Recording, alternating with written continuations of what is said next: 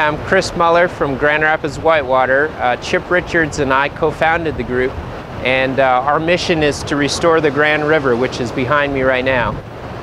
We organize ourselves as a 501c3. We have a board of directors, and we have gotten both private and public funding, which has helped us hire a restoration engineer out of Colorado to put together a plan to help us map out the vision for the restoration of the entire river.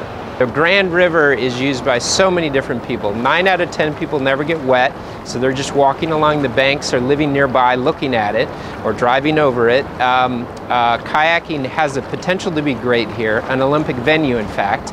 But the Grand, which we had no idea, I didn't have any idea, is a destination for rowing. We just scored the collegiate championships. The regatta is coming up in April.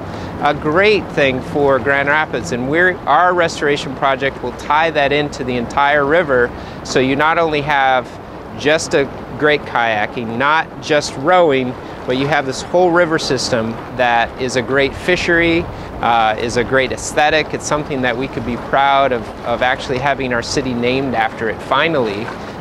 When someone asks, where are the rapids that the city's named after, we can point to them.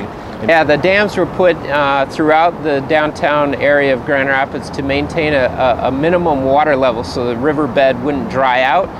When the water wasn't clean, it would dry out and it would smell. Our river, all the point source pollution has been mitigated throughout the entire section of the Grand River that flows through downtown. So the water cleanliness isn't an issue anymore.